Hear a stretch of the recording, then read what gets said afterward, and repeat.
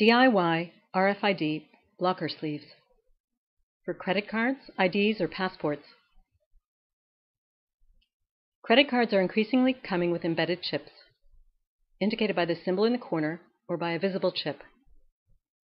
New passports all come with RFID. In US passports, it's hidden somewhere in the covers.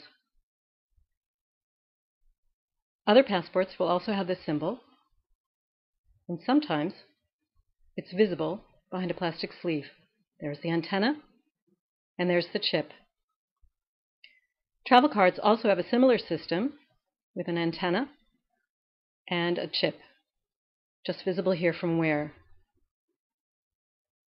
Inside these sleeves, the card can't be read.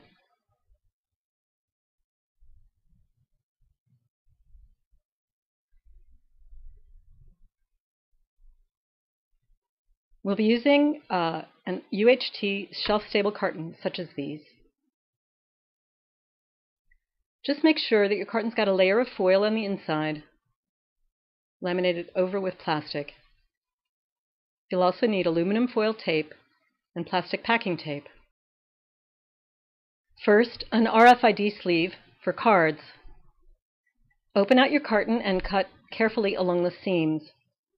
Trace your card once on either side of a fold.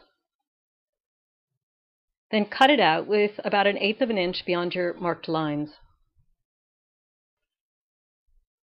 Fold it back on itself with foil side out.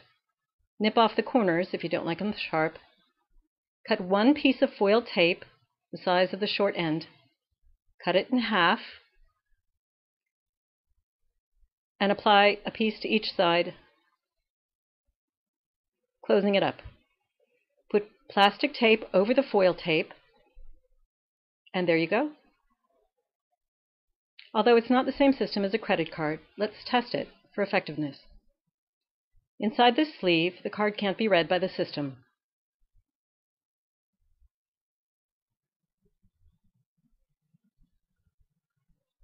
Next, an RFID sleeve for passports.